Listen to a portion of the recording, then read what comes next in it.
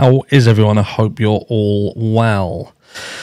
I thought I would do a quick video just to update everyone a bit of breaking news in the Nicola Bulley case. Unfortunately, it would appear that the police, who have been working continuously on the search, I know that they've said some things, there's been some backlash over some comments made, there's been a lot of speculation as to whether Nicola did indeed end up in the river or not, but sadly it would appear in the last sort of 30 minutes to an hour they have found a body in the river. I'm just going to go through the press release with you very briefly, and after this I shall catch you all in the live this evening. So let's have a quick look.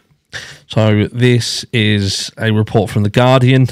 Body found in search for missing woman Nicola Bulley, say police. Mortgage advisor 45 went missing while walking her pair after dropping off daughters at school. A body has been found in search for the missing woman Nicola Bulley after a tip off by members of the public, police have said.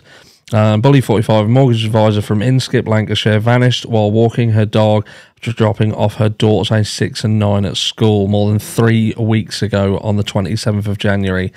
Lancashire police said no formal identification had yet been carried out on the body, but that Bulley's family had been informed. The force said it would called at 11:36 a.m. today to reports of a body in the River Wire closer to Rawcliffe Road, within a mile of where Bulley was last seen. An underwater search team and specialist officers have subsequently attended the scene, entered the water, and have sadly recovered a body. Again, no formal identification has yet been carried out, so we are unable to say whether this is Nicola Bulley at this time, Lancashire Police have said in a statement. Obviously, this is going to be ongoing, but I think it's safe to assume that with the proximity to where this body has been found, we can only assume that this is indeed Nicola, and it is a tragic end to this story. But look, at the end of the day, there's going to be continued speculation as to how this happened, why this happened, but for now this is just really to update you guys.